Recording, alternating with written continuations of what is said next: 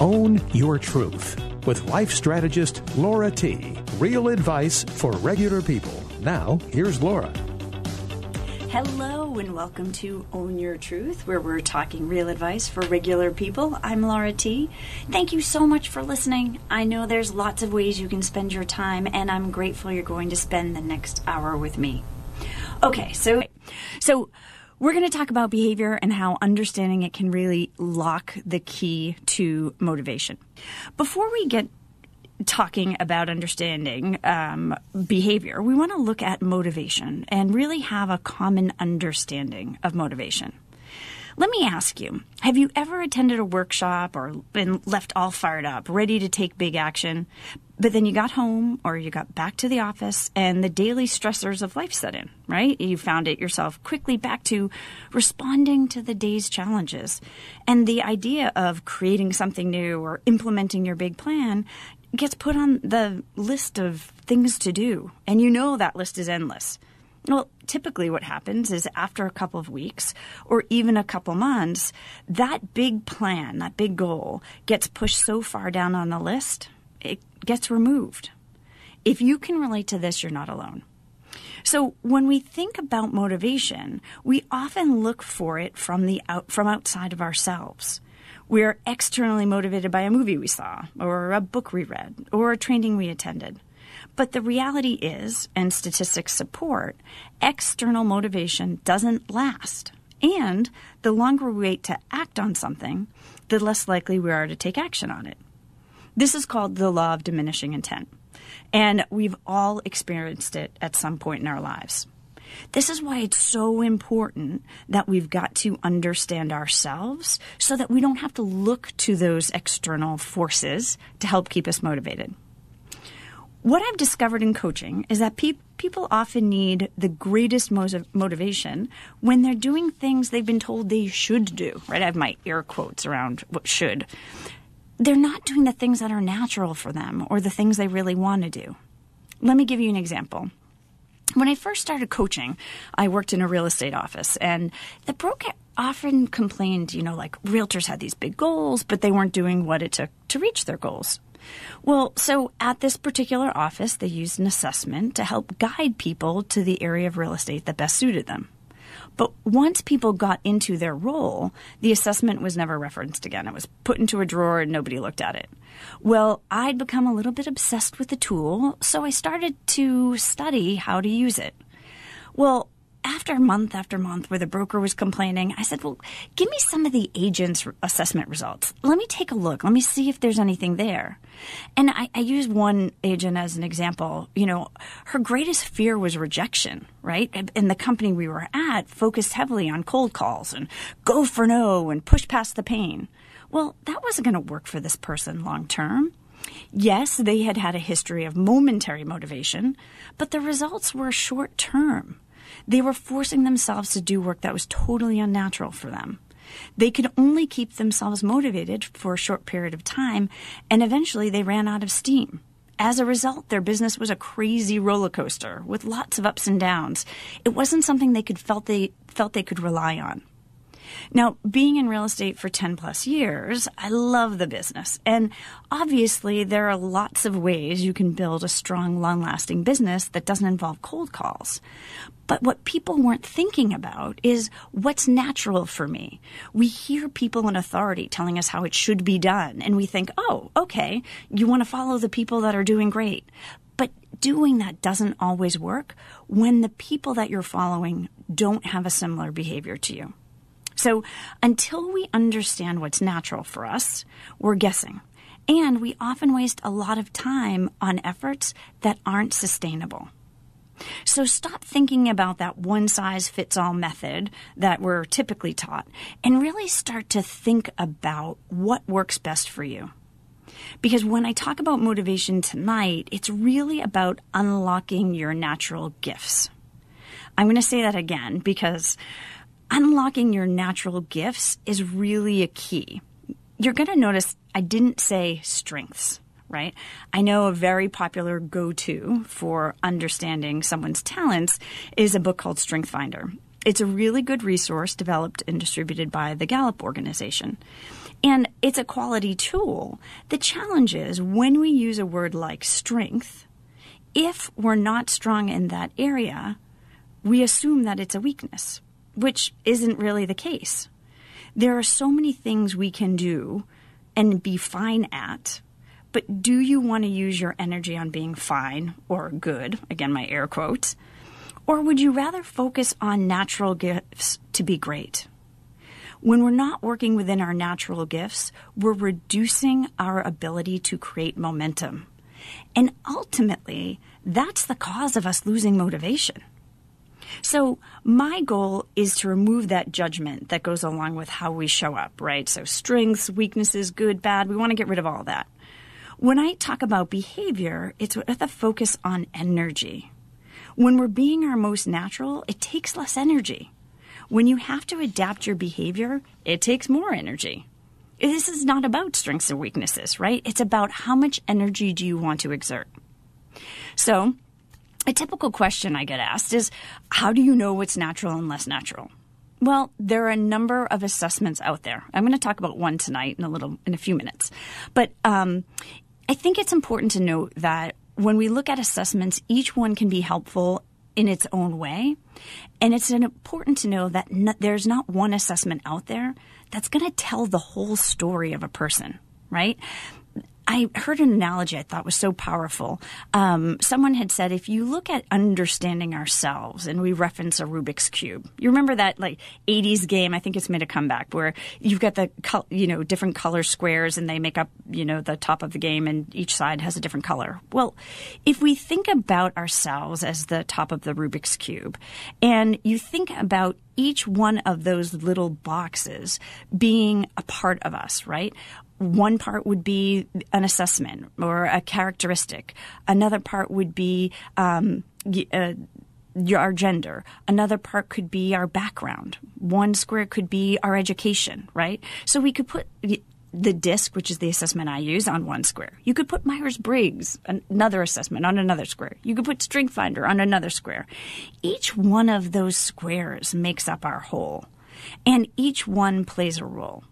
So tonight I'm going to reference DISC, which is the assessment I use. Even with this tool, and I find it to be highly accurate, it's important to know it doesn't have any meaning until we give it meaning. So the most important part of any assessment is debriefing it with someone who's qualified to go through it with you. Tonight, we're just going to talk about some general characteristics, and you're kind of going to guess where you are. But if you're taking an online assessment, it's really important that you're not looking at the results and making judgments about yourself based on what you're reading. Because a qualified debriefer is really important to ask you about how the results show up in your life, and make sure that you understand sometimes the assessments have a different meaning than the meaning that we give it sort of in general English language, right? So you want to, if you're taking assessments, again, they're great. They can prove very helpful. You want to put them in context, and you want to be asking yourself questions about what they mean and how it shows up. A brief overview of the assessment I use, which is called the DISC, so that we can begin to talk about its influence on motivation. So if you have your piece of paper, you want to kind of take some notes. And the best way to do this is to create a graph on your piece of paper, so that on the left-hand side, you have DISC, which is D in one box, I in another, S in another, and C in the final box. And then I'm going to give you descriptions of each. If you miss any of this, I will post a link to the DISC. I call it a cheat sheet on the Own Your Truth with Laura T Facebook page, so that you have it to reference afterward. Okay, so when we look at D is how you relate to challenge. And when we look at people who are who lead with that dimension, they tend to be very outgoing and very direct. They're decisive and forceful. It's important to know that they're task-oriented individuals, and they're very fast-paced. They make decisions fast. They like to talk fast. Their greatest fear is being taken advantage of. And some of the ways to help them keep momentum is it's getting things done. They like to make quick decisions. They thrive when they're in an environment like that. Something I also like to mention is when we look at the United States and the percentage of people that fall into each of these categories, 18% of the U.S. population falls into that leading driver category. It's important to know that when we look at our assessments, we are really a combination of all four of these dimensions, that D, I, S, and C, but we tend to lead with 1, 2, or 3. Okay, let's talk about the second dimension, which is influencer. This is how you relate to people and contacts. These people tend to be really outgoing and talkative, very enthusiastic and expressive. Their main focus is on people. They are also very fast-paced. They like to get things done fast. They make fast decisions. Their greatest fear is loss of social recognition. And when you think about keeping up momentum, they tend to keep up momentum when working with optimistic people who look at the bright side and being on a team. Then we have steadiness, our third dimension. This is about pace and consistency. People who lead with the steadiness dimension, they're reserved, they're reliable, modest, and methodical. They also have a very strong relationship with people. They're slower paced. They're more internal. They think a lot about things. Their greatest fear is losing security. And to help them keep momentum, things like routine and long-term planning are really helpful. And then we look at compliance. This is our final dimension. This is how someone relates to rules and regulations or even constraints. These individuals are reserved, they're very analytical and exacting, tend to be very conservative in terms of how they think and the actions they take. They're not risk takers. Their activities are very task-orientated. Their pace is very slow. Their greatest fear is making mistakes. And some ways to help them keep momentum is to give them proof and additional information. And I just realized I forgot to share the different percentages. So if we look at, remember I mentioned people who lead with driver, about 18% of the U.S. population. People who lead with influencer are about approximately 34% of the population. People who lead with steadiness make up 32% of the population. And people who lead with compliance make up approximately 16% of the population. And so I share that with you because as we're interacting with other people and we're even thinking about ourselves, we can start to understand what motivates others while we're figuring out what motivates ourselves. And so in looking at these four dimensions and understanding where we fall, really helps us start to see the things that are going to be natural for us. So, for instance, if you're a leading influencer or steadiness, things related to people you're going to be naturally drawn to. Often we know intrinsically what we like and what we don't like, but we're so influenced by the information that comes at us. We second guess ourselves and we change our minds. But when we look at what's natural and we stay true to who we are, we have the ability to not only be more easily motivated, but make better decisions for ourselves. So let's talk about some times when you aren't motivated and you can't figure out why. Well, so if you lead with driver, and remember, you're task-oriented and direct, and your goal is to manage a big project with lots of subordinates, well, it's not likely you're going to be motivated to carefully explain to them what needs to be done. Now, obviously, you need them to do the work, but it's not going to be natural for you to take that extra time to explain the details. And so often when things aren't natural, we put them off or we wait or in some cases great, we leverage them to other people. In some cases not so great, we leverage them to other people. It's important to understand what naturally motivates us. If you lead with influence and you're enthusiastic and optimistic and your goal is to better manage your kids' behavior, well, as a parent, it's less likely you're going to be motivated to enforce the rules, even though things at home feel like they're chaos. But when you're so people-orientated, you don't want to be seen as the bad guy. And so it's harder to enforce those rules. If you lead with steadiness and you're modest and loyal and reliable, and your goal is to grow in your position, both financially and in your title, well, it's hard to be motivated to ask for that raise if you think your boss may disagree or question you. It'll feel like there's confrontation, and that's going to have you feel uncomfortable. So again, you can see how what's natural for us has us play in both what's motivating and also what's demotivating. If you lead with compliance and you tend to focus on the details and you're more task-orientated and your goal is to get promoted, well, it's hard to be motivated to take that next step in your career because a leadership role could involve managing people and focusing on the big picture. And that's not how you think naturally. And it can feel overwhelming to consider change. So I give these examples because it can often feel like our behavior is in direct conflict with our motivation to achieve our goals, which can leave us feeling exhausted physically, emotionally, and intellectually. The truth is, sometimes our behavior is in direct conflict with our goals. And sometimes we've got to adjust our goals. But more often, we can use this conflict to find a better way. So we had a short little excerpt here now. We're going to actually we're going to listen to this week's Musical Artist of the Week because the next section's a little bit more robust and it's going to take up more time. So after the Musical Artist of the Week, we're going to talk about how to use behavior to understand behavior and we're going to talk about how to use behavior to understand and gain motivation and momentum. So we talked about ways that behavior can be demotivating. Next, we're going to talk about ways that it can motivate us and we can gain momentum. Right now, we're going to focus on Own Your Truth Musical Artist of the Week, Billy Ruger. About Billy, he was born into a musical family and began his formal musical training at the age of 12. He knew even at a young age he wanted to study music and ultimately went to college at the New School of Jazz and Contemporary Music in New York City, where he studied and performed with some of the most acclaimed jazz musicians in the world.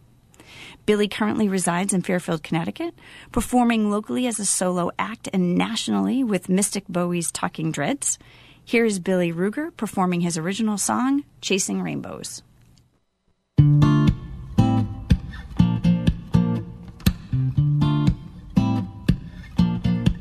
On a small, dead-end street where everything I need was laid at my feet, I looked up to the sky.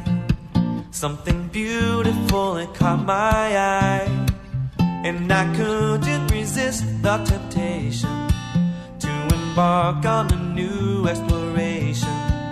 And the tears, they fell as I bid farewell to the people I was leaving behind. But now I'm back where I started, couldn't get where I wanted. All my searching was in vain, looking through the eyes of a child playing pretend. Chasing rainbows, chasing rainbows. It's not fair though, 'cause I'm just one step behind every time. And I don't wanna die, but I fear my life is passing me by. So I dream of ways that I'll try to spend the rest of my days. No more doubts in the back of my mind, no one there who would treat me unkind. And I did quite well to convince myself that I'd finally left the darkness behind. But now I'm back where I started, couldn't get where I wanted. All my searching was in vain, looking through the eyes of a child playing pretend. Chasing rainbows, chasing rainbows. It's not fair though, 'cause I'm just one step behind every time. Every rainbow I find,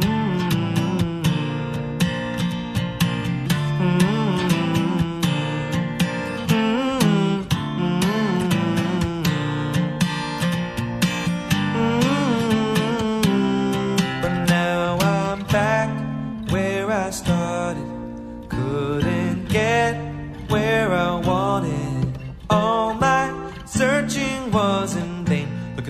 the eyes of a child playing pretend.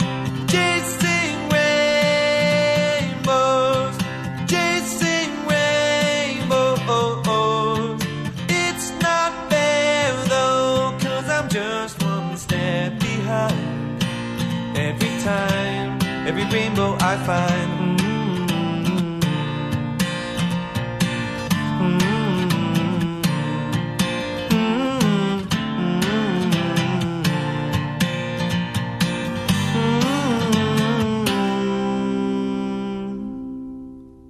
Let's talk about understanding behavior. And before the break, I mentioned we're going to talk about how to use behavioral understanding to gain momentum and motivation. So when we think about maintaining motivation, I often use the term keeping up momentum interchangeably, because we can't afford the starts and stops of doing things that are less natural for us. The ideal is to keep unnatural tasks, interactions, situations to a minimum of about 20% of your time, so you can spend 80% of your time in the areas that are more natural for you. Now, of course, this sounds simple, but we know that it's not that easy to do. And so what I'm going to do is challenge you to keep a time inventory. I have a sheet on my website that I'm going to share on the Own Your Truth with Laura T Facebook page, or you can just use an Excel spreadsheet. But it's really important to look at where you spend your time. And as you go through this process, don't judge it. Just record it and see. It's so often that we are doing things that are unnatural, and because they're a part of our daily habit, we don't even recognize we're doing it. And, I think about this and how sad it is, because I often connect it to what I see happening in the workplace. 67% of the U.S. working population is disengaged or actively disengaged in their work. So what does that mean?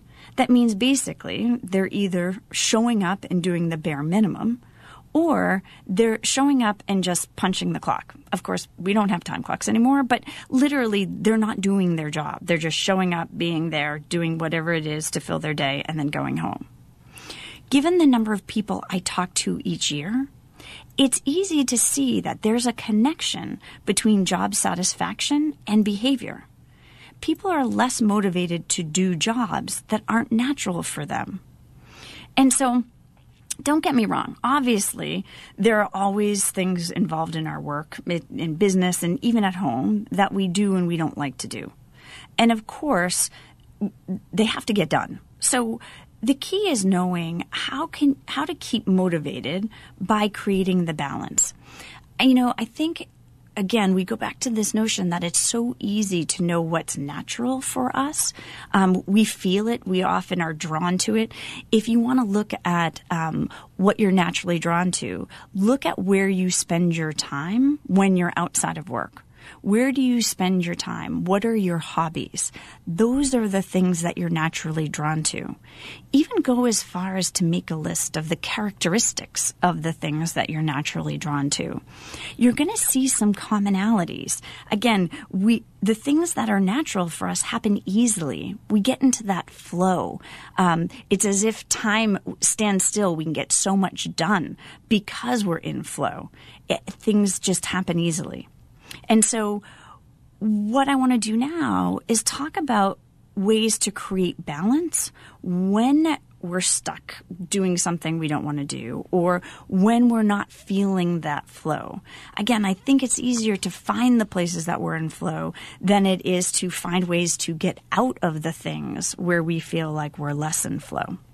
So my number one suggestion is to leverage others. And I'm going to give you some examples with these. So if you don't like the minutia, or you stink at administrative work, or bookkeeping makes you want to tear your hair out, Or the thought of doing your taxes is more painful than ripping your eyeball out with a spoon, which is actually the expression that I use when doing my taxes. That welcome to my world, right? So you have to understand, my husband is one of those overachiever tax people. He gets our taxes done early. He provides all the support materials. He dots all his I's and he crosses all his T's. I mean, this is natural for him. He claims he doesn't like doing it, but the way that he does it says that's very natural for him. I mean, one year our accountant said she wished all of her clients were as organized as my husband. So for years, I would set aside an entire weekend to do my taxes. It was painful for me and actually for my entire family. It was mentally and physically exhausting to go through this exercise. But I just thought, like, this is my responsibility. I've been in business for myself. I need to go through and do my taxes. And even though my husband would offer to do them for me, I just felt like this is my responsibility. Then one year, it hit me like a lightning bolt, right? Why am I doing this? Why not let him do this? Because number one, he's faster. He'll probably do it with more accuracy. And I let my ego get in the way of having him help me with this. If I let him to do my taxes, I could use my energy in more productive ways. So the first suggestion I have for people is to ask yourself, when you're doing things that aren't natural for you, is there anyone else who could do it? Now, it's important to note that I'm not saying, is there anyone else who's available to do it? Is there anyone else who it would be easier for? Because once we start to put those limits, we start crossing off people. Just open-ended question first time around. Is there anyone else who could do it? If the answer is yes, then ask them. Let them be the one who says no, right? Because if the task isn't natural for you, find someone else who will do it, who it's more natural for, so that you can focus your energies on things that fill you up, that serve you. Okay, so my second suggestion, when you're feeling stuck and you're doing things that aren't natural for you, is to find ways to manage your energy. Because sometimes the things that we're doing aren't natural, but we want to be doing them anyway. So in this case, the idea of filling yourself up first before after a task is complete.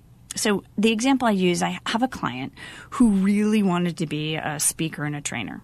Well, based on his behavioral style, it wasn't natural for him to be on, right? I have my air quotes, that on in terms of the energy and being with people. And he needed time to rest and rejuvenate.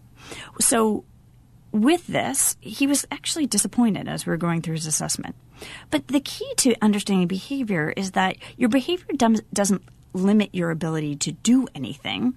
It simply impacts your energy and ultimately your motivation. Now, he had other things beside behavior, right? We kind of go back to that Rubik's Cube and some other pieces on his Rubik's Cube that had him more motivated to be a trainer and speaker, that he was willing to find ways to overcome this energy depletion that happened when he was around a lot of people. So one of the things we did with him is we really looked at how much energy it would take for him to be in the spotlight. We created a plan to help him build his tribe online so it didn't require that direct contact. It also allowed him to determine what went out and when. He decided to ultimately host large group events where he could control the content and showcase his skills, right? All of this helped him conserve his energy. It also allowed him to be seen as the expert. What he also decided to do was limit those smaller events and one-on-one time so that he could focus only on those that gave a big return, because those tend to consume a lot of energy. The key was to find a balance. So he buffered his schedule before and after events for me time to rest and recover. And so one of the other things you can do when you find that you're in a space where you have to perform or do something that's less natural, really look at managing your energy. What do you have to do to fill yourself up first so that you can give to others? And then what do you have to do to refill afterward? These are some ways that we can get through doing those things that are less natural. The final suggestion I have is to make your plan. I find most often when I'm working with people who aren't achieving their goals because they're not motivated, is that the plan or the goal was never theirs. Often we do things that aren't natural for us because we're being influenced externally. Sometimes by well-intentioned people, sometimes by circumstances that come our way. But mostly, they have us question ourselves, or they force us to work in unnatural states. And doing this short term is fine. What we want to make sure we don't do is stay in a constant position where we're adapting or we're unnatural. Remember, that's going to take a lot of energy. The truth is, if you don't make a plan, you're living someone else's plan. I'm going to repeat that. If you don't make a plan, you are living out someone else's plan. So it's so important to understand your natural behavior, what gets you in that flow, and then make a plan to live that way. Otherwise, you're put into these positions where you're living out someone else's plan or expectations. You know, sadly, I see this about 40% of the time when I'm assessing high school and college-age students.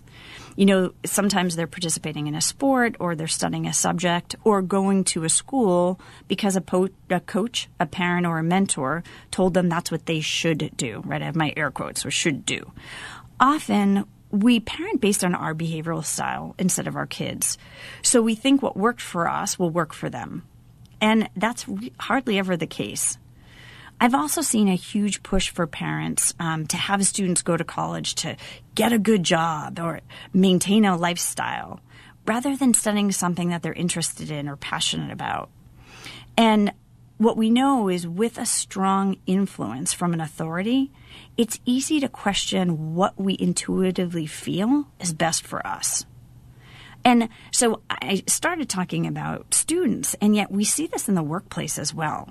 You know, there's someone skilled at their job and admired by their boss. Automatically, they're moved up to management without proper training for their behavioral style.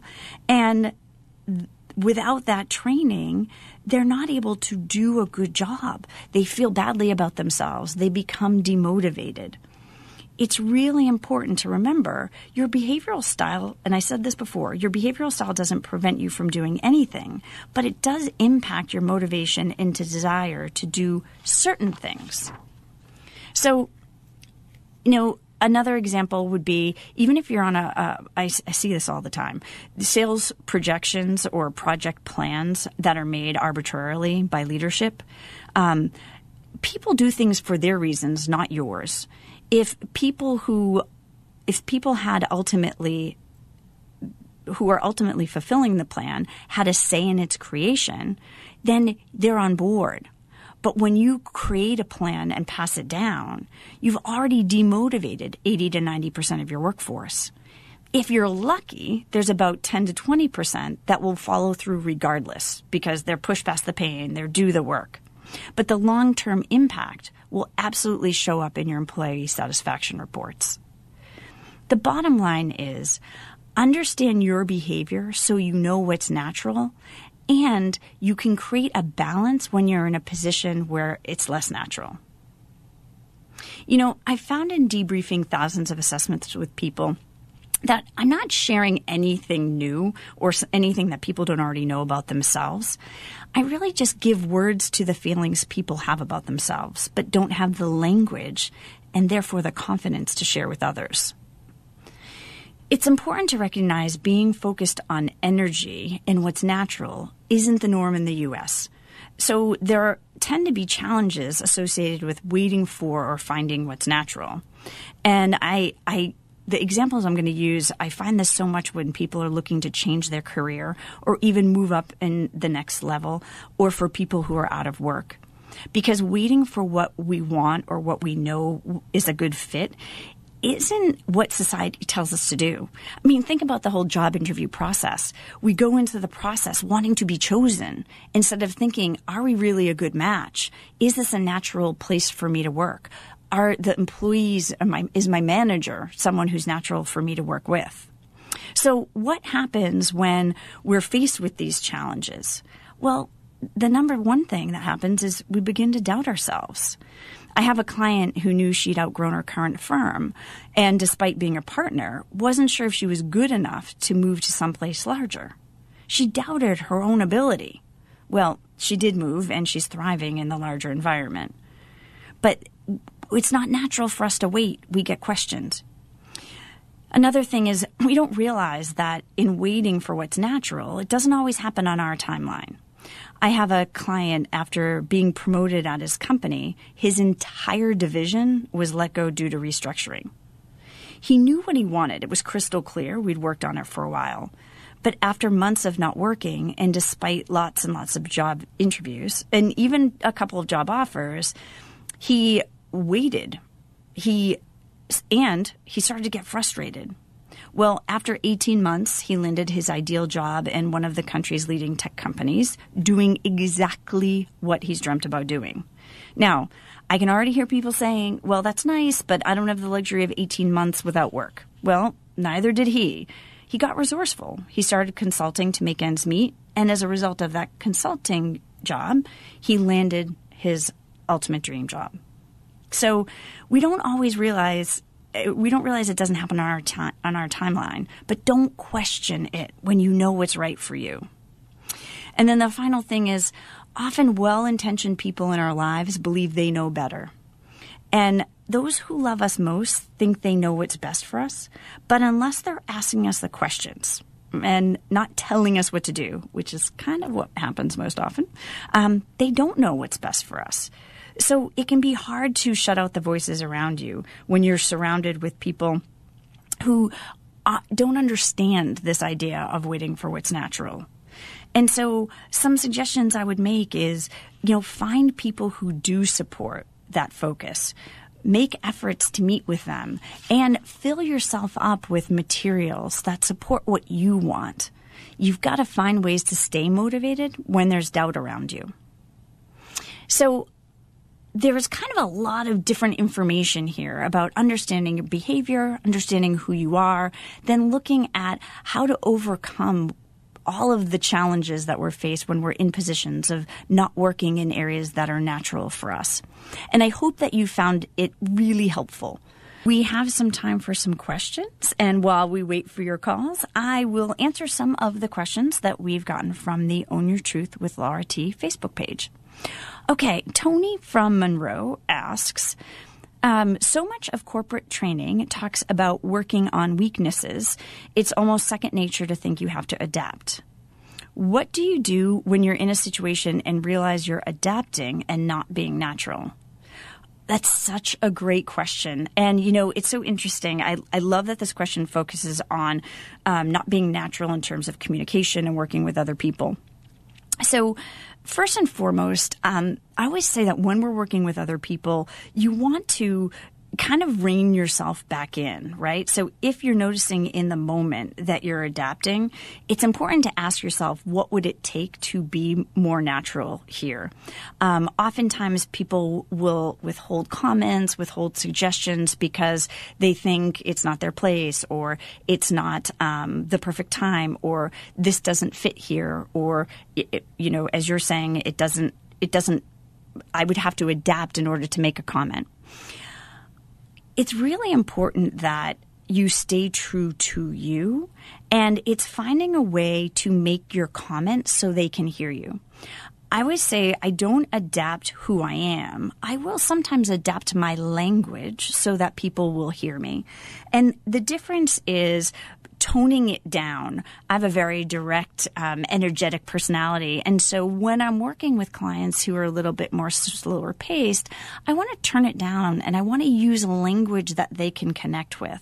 And so if you're finding that you're not being natural, it's important to first understand in what ways you're not being natural, and really look at being, coming out with smaller pieces of you slowly so that people can get a taste of you and get comfortable with your thoughts, and then slowly show more and more of who you are. It's vital that you don't spend a lot of your working time adapting. It's energetically exhausting and puts you in a position to be more testy later, right? Because we're like a teapot. We build up the pressure, and then we pop. And so you want to be able to release the pressure a little bit over time so that you don't build up. Tony, I hope that helps you, and I would be really interested to hear specifically what's happening in your workplace and see if any of this helps you. So please comment and let me know. I believe we have a question on the line. Hello? Hi, Laura. Hi. So my question for you involves procrastination, and what can I do when I'm in this lull of non-productivity, and what's going to get me to motivate myself to start working in the way that I need to? Fantastic. What a great question. Okay. So you're procrastinating. What are you procrastinating on? It could be daily work, chores, mostly things that I don't want to do. So there's the key, right? Those are the things that you don't want to do. So what, if pick one of the items that you don't like to do, we'll work through that one. Textbook reading. Textbook reading. Okay. And so what is it that you don't like about textbook reading? I don't find it very interesting. Boring. You find it boring. Okay. What subject are you reading? AP American History. Okay. So when we're doing something that's boring and we've got to keep ourselves motivated, we've got to look at what benefit can you find in reading the textbook. What is the benefit for you? It will definitely help me in class, answering questions, and long-term for tests. Okay. And so can you think about one way that you could make the reading less boring? Reading it aloud sometimes helps, or with an audio. Sometimes I'll have audio of the textbook versions, and I can read along with it. Awesome. So it sounds like you have a couple of really good resources that you use now for getting through the task. Yeah. So that's fantastic that you're already doing this. If you look at, I know you said something you didn't like to do was chores. If you look at doing chores, how can you apply your resourcefulness in getting through your textbook reading to something like your chores? I guess just approaching the chore as the faster I get it done, the longer I can study or do something productive. Okay, so that's a great, great idea. Is that enough to get you motivated to go? Maybe. I don't know. So what about self-rewards when you are getting something boring like chores done? Have you thought about those? Great. That's great. So that might trying to find ways to make it fun. It could be, like I said, coming up with some rewards for doing it. It could be listening to music while you do it. Do you like music? Yeah. Yeah. So finding ways to make something that's a task that you don't enjoy more fun could be a way to get through this, just like you found great ways to get through your AP history reading. Yeah, that's great. You've already got a great start. I'm super excited to talk to you. Yes, thank you so much. Thanks so much for calling in. Good luck. You. Keep me posted. Thank you. That was a great call. I'm so happy to help young people who are looking at ways to stay, within what's natural, to stay motivated. Great questions. Okay. I think I have time for a couple of more questions I have here. Chris from, Chris from Fairfield says, what do you do when you lose respect for your manager and it impacts your motivation to do the work? This is such an important question because I know that for a lot of individuals we saw, a large percentage of individuals are people orientated. And so when we're looking at our managers, we are looking to have people that we respect and want to work for. One of the things that's going to be really important is to decide your integrity around your own work ethic, and find other reasons for motivation. You know, what can you learn from the situation that will help you be a better manager, that will help you work with people better? It's also looking at what can you get out of the work that's separate from your manager. Creating that separation between the work and the manager is going to be really important to regain the motivation to do a good job. And again, I'm going to come back to that integrity with how you do your own work. I think once we decide how we want to show up and we look at our standards and expectations of ourselves, it gives us a place to monitor and measure how we're doing, not related to something external like a manager. So, Chris, I hope that helps you out. Thank you so much for joining me. As always, I love hearing your thoughts and getting your feedback on the show. Please remember to visit the Own Your Truth with Laura T Facebook page and comment. This is Laura T on Own Your Truth. I'll hear you then. Good night.